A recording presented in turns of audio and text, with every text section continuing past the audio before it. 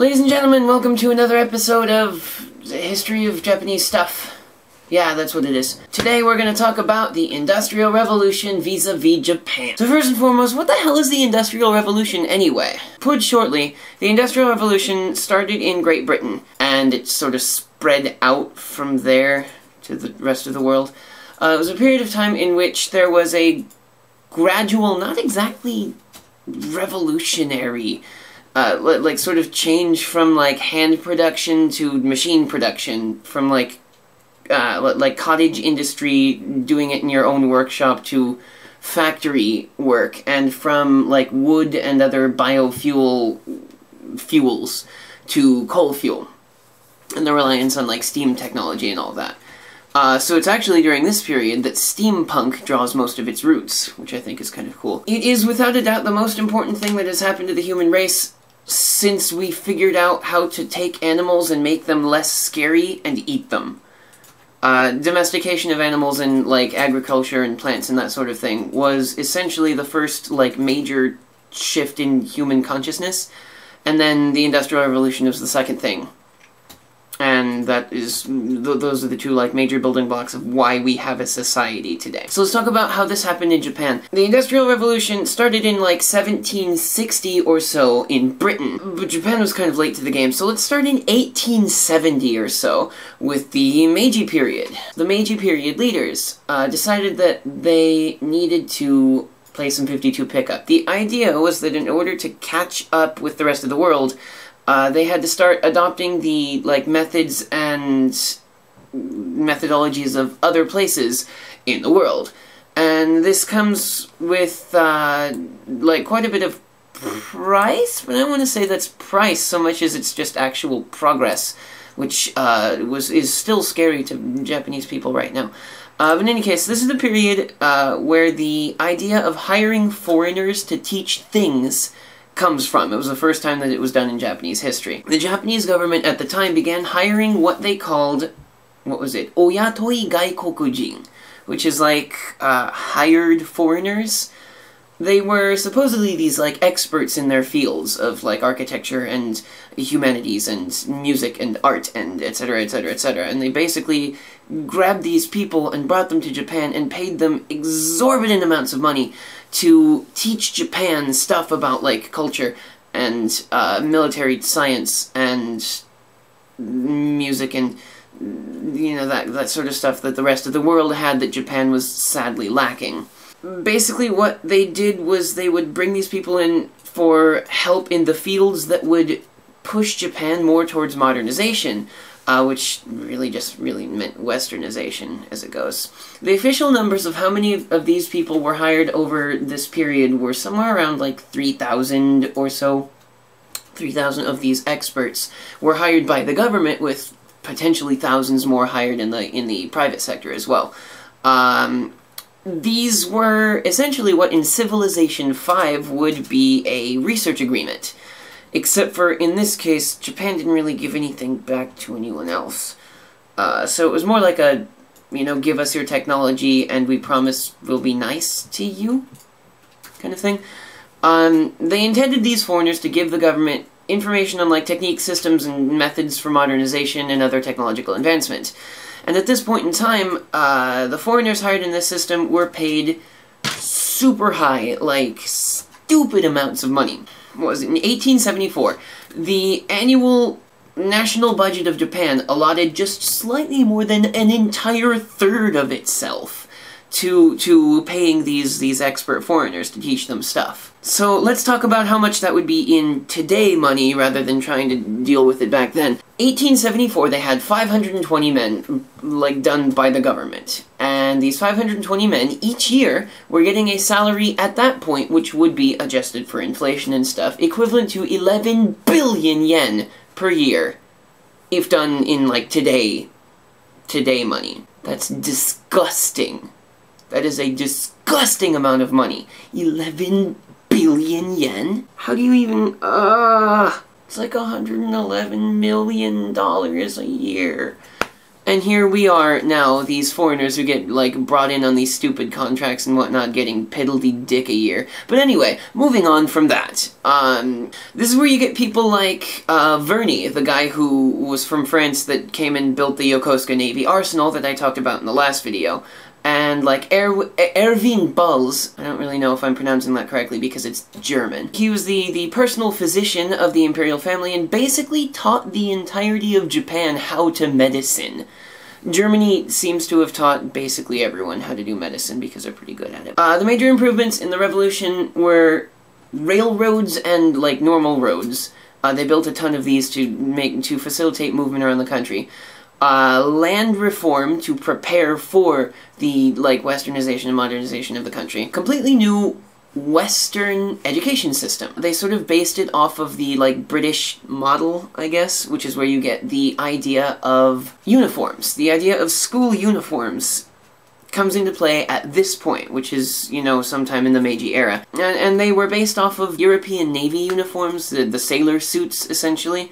And Japan didn't really know what those were. They didn't really see them as, like, military regalia so much as they saw them as, like, cute children's wear, which I guess must have been insulting for the rest of Europe when they saw that they were, like, that Japan was, like, putting their kids in, like, versions of sailor suits for the purpose of being a school uniform.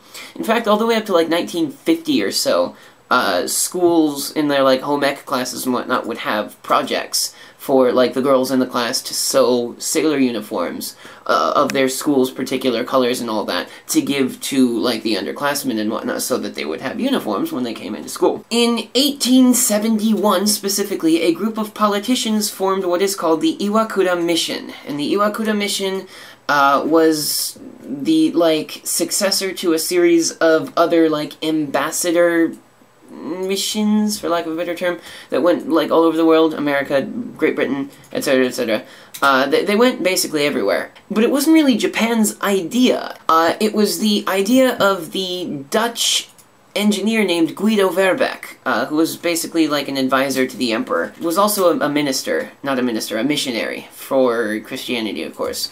So I guess you can say that Christianity helped in the revolutionizing of Japan. The idea was that Japan could either wait for all the other countries to come to them and teach them things, which was going to go nosebleedingly slow, or they could send several of their own people out to other countries and gather information that way. And that was going to be much quicker, much more efficient, and benefit the country a lot more in the long run. So they decided to do this. A total of 48 government officials and 60 students went on a tour of the world learning all kinds of good stuff from the countries they visited. They left many of the students that they brought with them in the countries that they visited so that they could finish their education in those countries. They'd, like, get to a country, and then they would choose one of the students to be like, you get to stay here. And the students are like, really? But I don't want to stay in Switzerland or whatever. And then they'd be like, fuck you, you're staying here, and you're learning everything that you can get from here, and then you're going to come back to Japan and tell us all the secrets. So, have fun, bitch.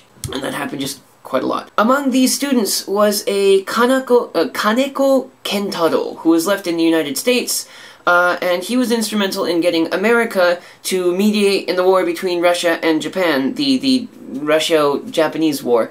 At the end of the war, when he was introduced to and became good friends with then-President Theodore Roosevelt. And Theodore Roosevelt met this dude and was like, hey, you're pretty cool. And so the two of them just sort of, like, got really chillin' buddy-buddy, and then the Russia-Japanese War happened, and near the end of it, Kentaro came up to the president and was like, listen, I'm gonna have to call in a favor, can you help me out with that? And so that's how you got Roosevelt doing the mediation for the Japan and Russia. Essentially, this is the most important excursion that happened of its kind. There were several more like it, of course, like I mentioned before. But essentially, it went like this. On December 23rd, 1871, they all got on the SS America. SS America? Really? Come on, you guys. But anyway, the SS America in the Yokohama port, which is like 20 minutes away from us, right where we are filming this video right now. And they took off. It touched down in San Francisco, and then from there went to Washington, D.C., and then it went to France, Belgium, the Netherlands, Russia, the German Empire, Prussia, which was in the German Empire, Denmark, Sweden, Bavaria, Austria, Italy, Switzerland, Egypt, Aden, Ceylon, Singapore, Hong Kong, and Shanghai. All of those places in a span of about 2 years. which was significantly longer than they intended it to take, because they were leaving people on the way there. But the reason that it took so long was because they had set out on this expedition to accomplish two things. And the first thing was to renegotiate the quote-unquote unequal treaties between Japan and, like, America and places in Europe and whatnot. That didn't work. It took them, like, an extra year of arguing and negotiating and trying to get better stuff out of this set of deals, and it just straight up didn't work, which made the second thing that they were trying to do way more important. And the second thing was to gather as much information as they possibly could on technology, culture, military science, and education. The rest of the world did, and then put them together, and then take the good things out of them and make their own system. And because the first part majorly and spectacularly failed, they actually stayed out for longer than they were supposed to, and, like, overstepped the bounds of what their charter was, like, set to do, which is why when the people who were on the expedition came back, they were kind of in political hot water. But, you know, at that point, they were just like, fuck it, we want to try to get this stuff done. And it didn't work. It was kind of suck. So they basically wasted an entire year trying to negotiate with these people.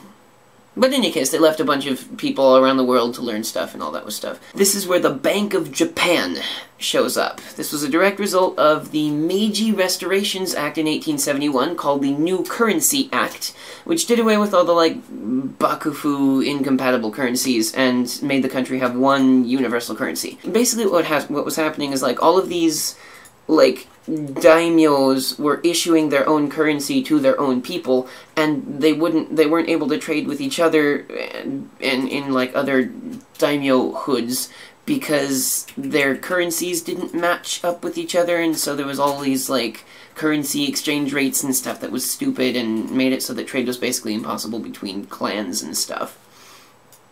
And so the government was like, alright, no more of that, we're gonna instead have a one universal currency.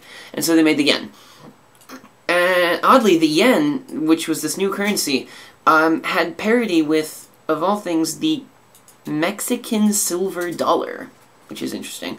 In any case, the hitch here was that the previous fiefdoms, the daimyo hoods, they were made into the prefectures that we have today. The Kanagawa Prefecture, the Fukushima Prefecture, all those prefectures were essentially the daimyo fiefdoms from before. Those prefectures, for a very long time, actually maintained the right to continue minting money. So they were able to mint yen to, like, replace the currency that they had minted for their own people.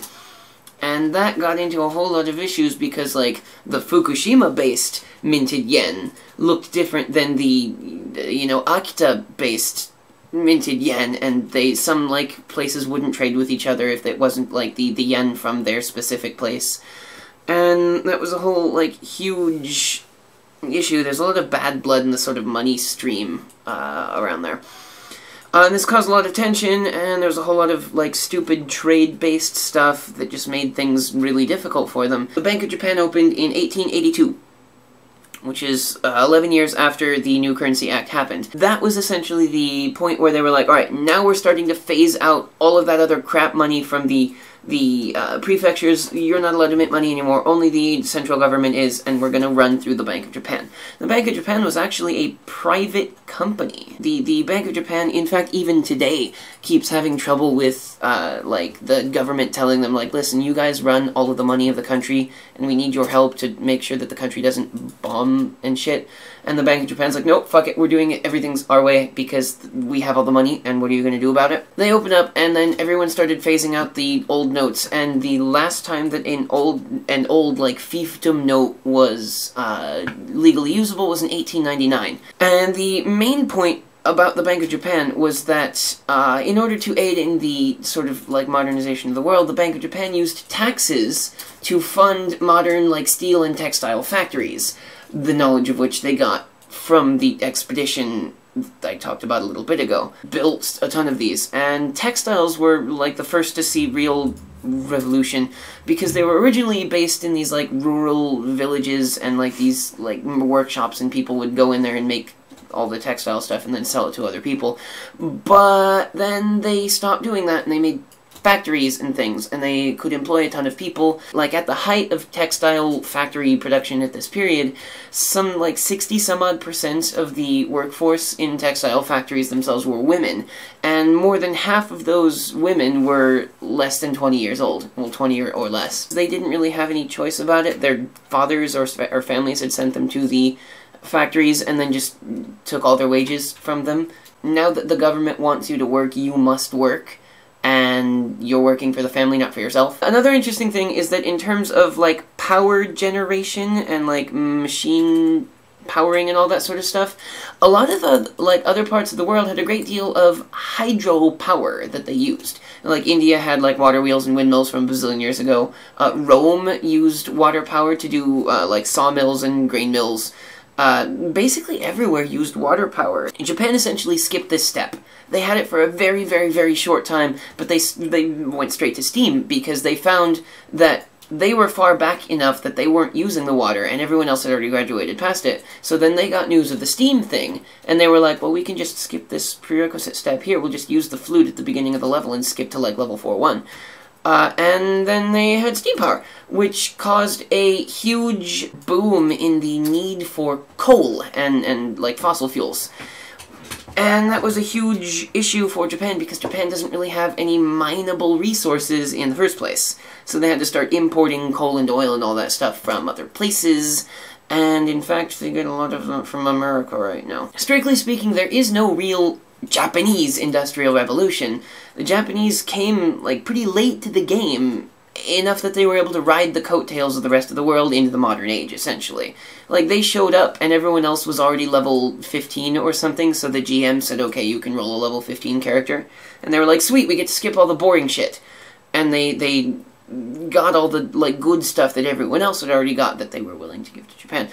And Japan sort of got, like, a free 15 levels of experience. Right, just there. They didn't really bring anything to the table, like, so much, insofar as the whole, like, Industrial Revolution thing, because they were so far behind, because everyone else was making these, like, industrial leaps and bounds because they weren't as isolationist as Japan was, while Japan was sort of, like, hidden up in its shell and being isolationist. But the real revolution, the revolution itself in Japan, came from the governments having built these, like, huge and, like, tons and tons of these factories that would produce, like, iron and steel and textiles and all that stuff, and then selling them at, like, a fraction of the price that it took to build those factories to entrepreneurs and, like, private businessmen and all that stuff. So that they would then, like, be able to use those factories to funnel resources and, like, stuff into the economy for Japan, which caused them to grow exponentially because their initial startup costs were so low that they were able to pay more taxes on the stuff that they made because they were able to make more of it because they had more money left over from having to buy the thing.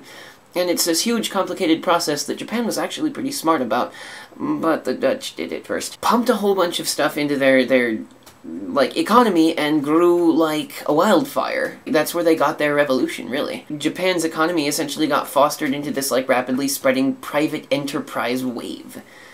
And that's where you get the giant, like, Zaibatsus and stuff that are still these huge companies for today.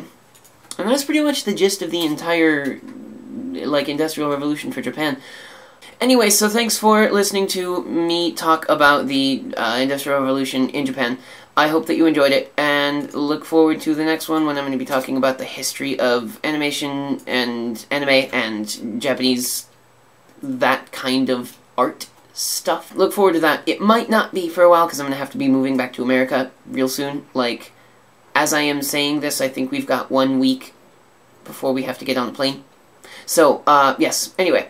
We'll see you guys later. Look forward to the next videos. Bye.